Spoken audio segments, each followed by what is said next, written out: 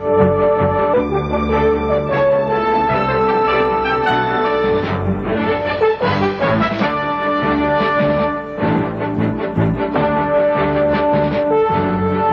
probably seen them, the Nokia Sugar Bowl $1 million toss, the World Wrestling Federation's $1 million Summer Slam, GTE's $1 million putt.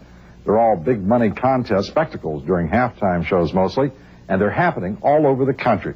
But do you ever wonder who writes out the check to the lucky winner? Well, here's a hint. It's not the corporate sponsor. When a promotion features a big cash prize and the sponsor doesn't want to risk a big budget-busting payout, those companies turn to SCA Promotions. And over the past decade, SCA has paid out more than $50 million to contest winners. How do they do it and still make a hefty profit? Well, they play the odds.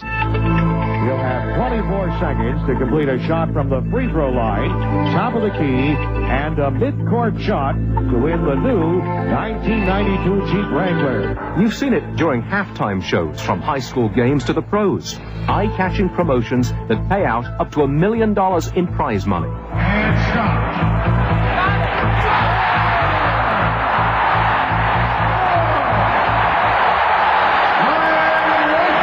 The sponsor randomly picks contestants from the audience, giving them a specific task. If they make it, against the odds, they earn significant cash awards. Yet the sponsor does not cough up the big bucks. We are seldom totally visible to the consumers, but it's really immaterial to the contestant because, as a matter of fact, if the winner wins and gets paid, that's all they're concerned about. They don't really care who writes the check. Many times the check comes from SCA Promotions, America's leading prize fulfillment company. SCA enables sponsors to increase the value of their promotions at a fraction of the cost of the grand prize, sometimes as little as 2%. They can offer a big prize, and whether it's won or lost is completely inconsequential to them from an economics point of view. They can get out there and root for somebody to win the prize, put up $1 million prize, and suddenly, instead of worrying about whether the $1 million is won, they can root madly for the contestant to win the prize, take Bob's money, and force me to start checking the prices on the wine list.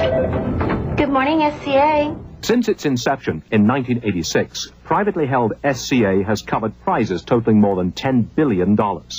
But don't worry about Bob's wine selection yet.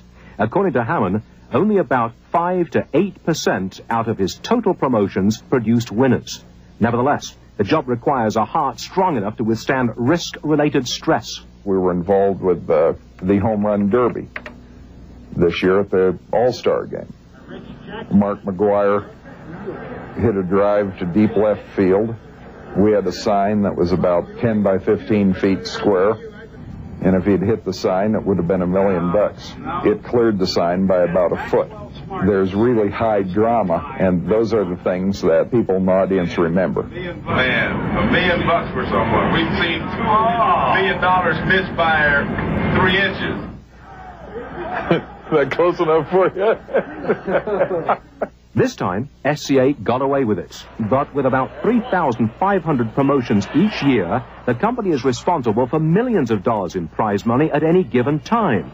So, how does Hamman sleep at night? We find a number of insurance companies or other risk takers who, for a fee, will take a percentage of the risk. We collect from the sponsor and turn around and pay the insurance company we're doing business with, and we participate in the risk as a risk taker. Although the insurance companies take the main burden of the risk, SCA always participates. For $1 million grand prize, for example, SCA's risk would be about $50,000. Win or lose, the sponsor always pays SCA a prearranged fee.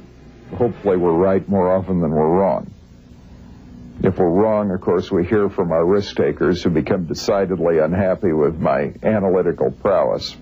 It's amazing how one day I can be a genius and the next day an idiot. Hamman's wit, his mild manner, and self-depreciating humor has made him a popular leader among SCA's employees. His outlook is very optimistic and upbeat, and I think that keeps the rest of the office upbeat, because it can be pretty hairy place to work. A brilliant mind for mathematics, Hamman is the odds maker at SCA. Here, he ponders the prize of a soccer target for an upcoming halftime promotion. That is a horrendous target. Did I approve that? I think we should just send the check out with the target. Over the years, SCA's client list included everyone from Fortune 500 companies to small non-profit organizations, promoting everything from Elvis Alive contests to the Olive in One. By successfully playing the odds, Hamman has parlayed his abilities into a profitable enterprise. SCA has grown from $100,000 in sales in 1986 to a $20 million company today. Yet Bob has reason to be well versed in the laws of risk and probability.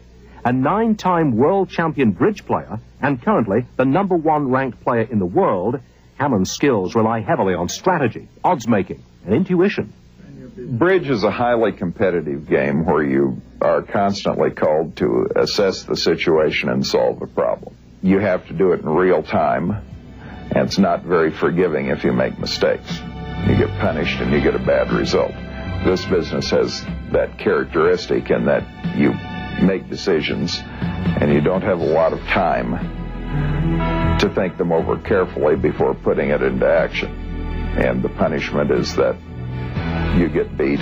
But so far, Hamman has not been beaten in bridge, nor his niche business. I'm Stuart Barney for Business Unusual.